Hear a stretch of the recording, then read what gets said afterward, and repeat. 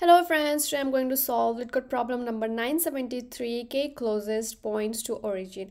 In this problem, we are given an array of points where each point is an xy coordinate that represents a point on the xy plane, and we have an integer k, and we need to return the k closest points to the origin.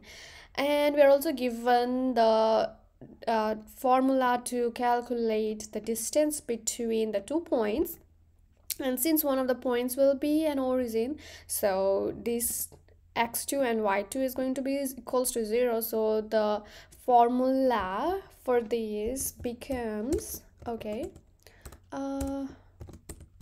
so our formula becomes x squared plus y squared, and the whole, we are going to take a square root of the whole, right? So sqrt, I'm just going to write this for a square root of this.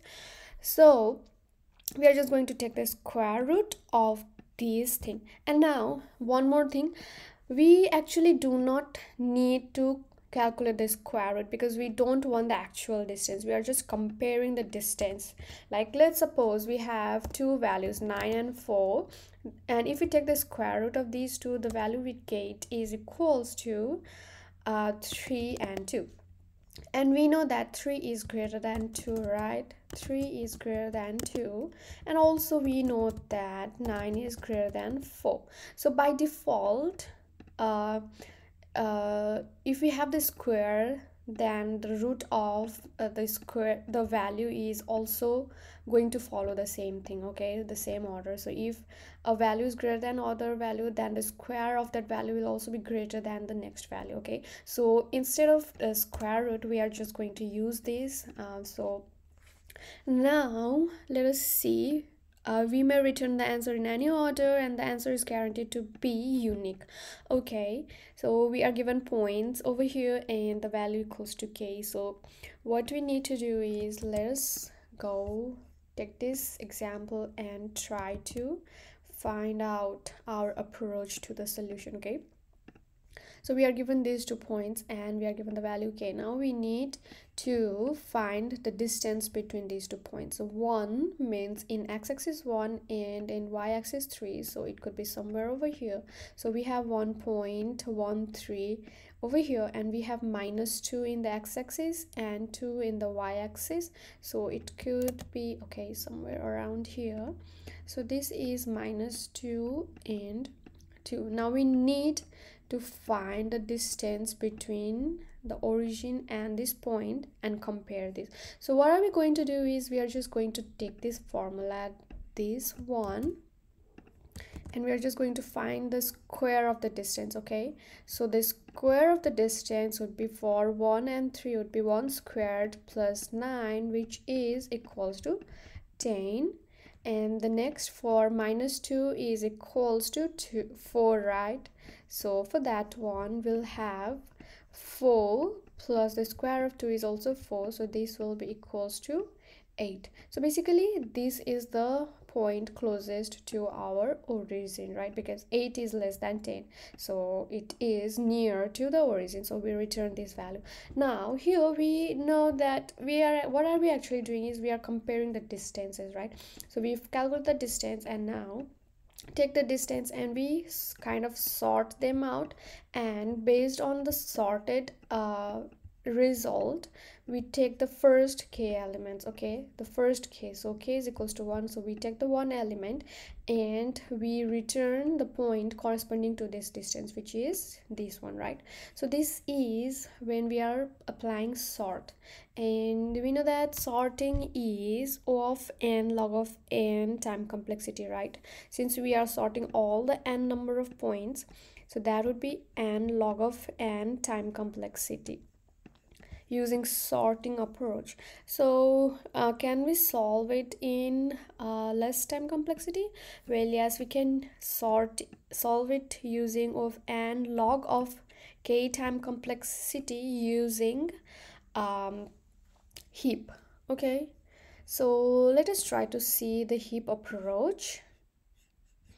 All right, So for heap also we need to find the distance, okay, but we are not going to store all the distances. So in our heap, let's suppose we have few more values, few more points here. Suppose we have 10 points over here, so we find the points distances for all the 10 points, but let's suppose the value of k is equals to 3. Okay, so our heap will only be of size 3. Okay, so it will only have 3 nodes, and these 3 nodes will be the nodes with the least distance.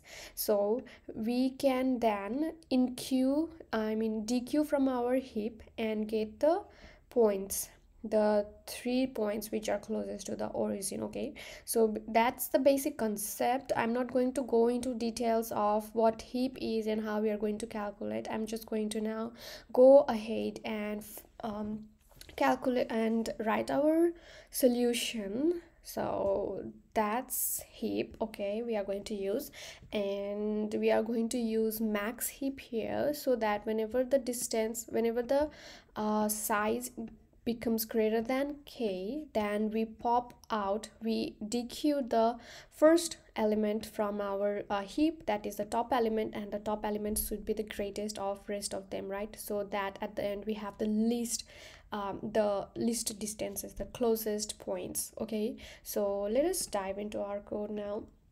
So what are we gonna need is we need a heap. So I'm going to create max heap.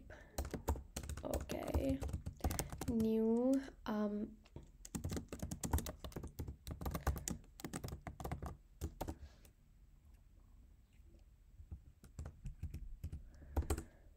and now for each of the point we are going to calculate the distance.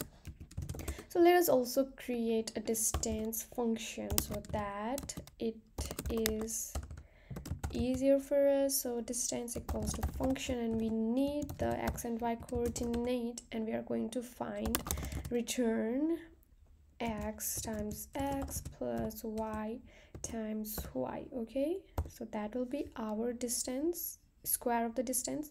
And now let d equals to distance of, okay, so instead of point I'm just going to use array structuring, so that gives us x and y. And now since we have the distance, we are going to include that into our heap.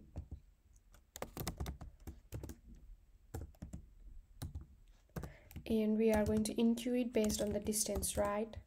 So this is the point, and this is the value based on which the heap will be structured.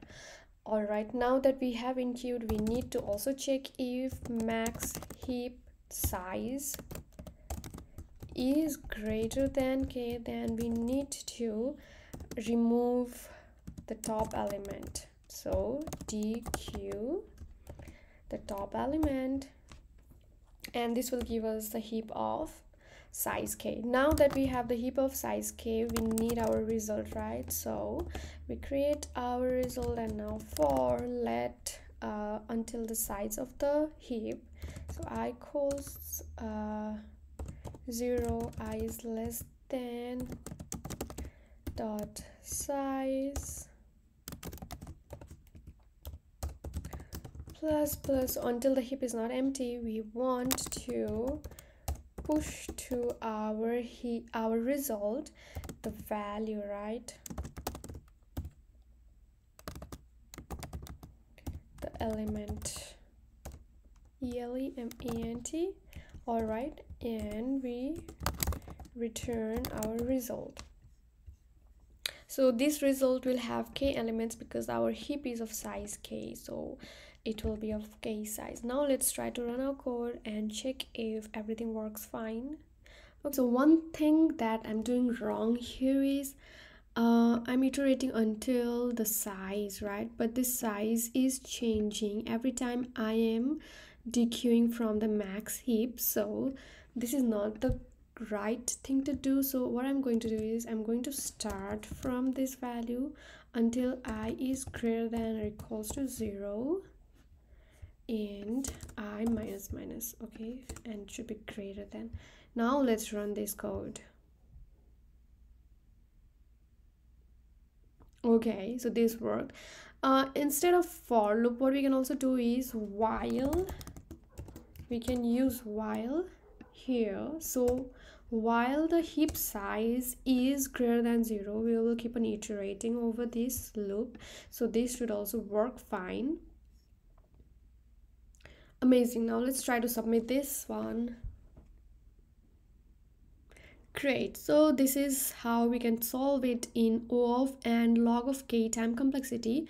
So let's dive into how are we actually calculating the time complexity. So for our max heap, we have the maximum size of k. So whenever we add an element, so it would take a log of k time to structure the max heap. Okay, and for n number of points, it would take n times log of k time complexity, right? So that's our time complexity, and our space complexity is also O of k, as we are using a max heap of maximum size k, and our result is also of size k.